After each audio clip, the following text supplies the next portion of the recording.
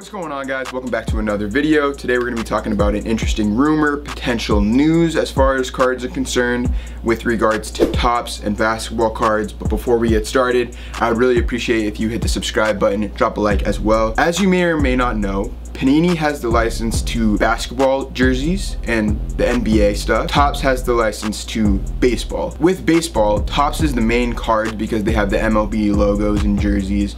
But Panini also makes baseball cards like Optic and Donruss and Prizm, where they don't have the MLB uniforms or logos, but they're still Panini baseball cards with the big players. So it seems as if Topps is going to be doing the same thing with basketball cards potentially. It has been over a decade since we've seen Topps basketball cards. Some of the most iconic basketball cards of all time, like Kobe's rookie card, LeBron's rookie card, Kevin Durant rookie card. Those are all Topps basketball cards because back then Topps could use the NBA jerseys too, but now it's only Panini. Topps hasn't made any basketball cards with or without the jerseys since they lost the NBA license to Panini.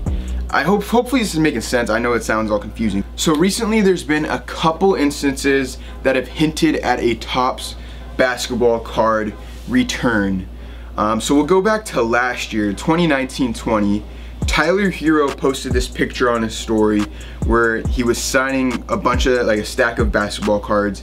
And if you look closely, there's a little Topps Chrome logo in the bottom of the cards, so you know that these are Topps cards. So this created some buzz, having people think that Topps is gonna be releasing a 2019-20 basketball card set for the rookies like Zion, Tyler Hero, Ja Morant, because this picture was posted. There wasn't much known about it, but according to this blog that I was reading, many months went by without hearing anything.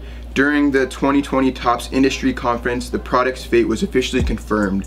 According to the Topps GM, David Liner, the product doesn't exist anymore. So it looks like in 2019-20, they were gonna be taking a shot at basketball cards, releasing some sort of Topps Chrome NBA 2019-20, and it got scrapped. But recently, a picture was posted by Kenny Anderson, a former NBA player who played for the Nets, Celtics, and a few other teams. He posted this picture. It says, "Getting it done at Starbucks, my people." And if you zoom in this picture, you can see he's signing cards, and then there's a little label. It looks to say either 22 or 2023 Topps Finest Basketball. This leads us to believe that if a basketball player is signing basketball cards from Topps, saying 2022, 2023 Topps Finest Basketball, that we are going to be getting Topps basketball cards hopefully in the next year or in the near future. I have a feeling it'll probably just be vets and retired players, like a set like that. They obviously can't use the NBA jerseys, so they have them here with like a suit and tie. I think that's in the picture. So it should be interesting to see how they tackle this, but I think most likely it will probably be just like retired NBA players, a set like that for Topps Finest. And if they're releasing Topps Finest, maybe they'll be doing